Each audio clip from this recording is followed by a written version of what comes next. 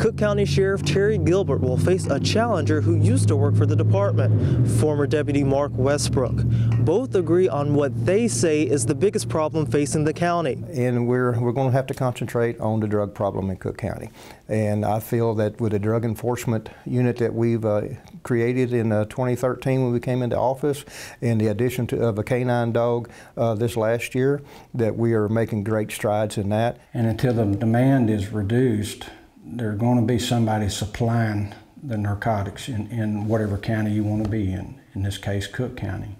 You got to have a proactive team put together that's out working in the county. Gilbert says since he took office in 2013, they've been able to expand the number of patrol cars on the roads, place computers in those patrol cars with grant money, and purchase body cameras with drug seizure money. We're in the midst of creating more of a public service group that's going to start outreach to civic clubs and groups. Westbrook wants to dedicate an investigator to solve burglaries and thefts, add a program where deputies go check on the disabled and elderly if a natural disaster were to occur, and getting more patrol in the rural areas of the county. It's simple.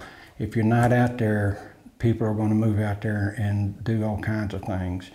And you've got to be out there and make a presence. Both Gilbert and Westbrook support the open carry law. They also expressed a desire to continue to work with other city and county departments and doing what's best for the citizens of Cooke County. I love my job. I want to continue the work that my department has been doing. We've come a long way in 3 years. There's still much to do. I've got 18.5 years experience as a deputy in Cooke County.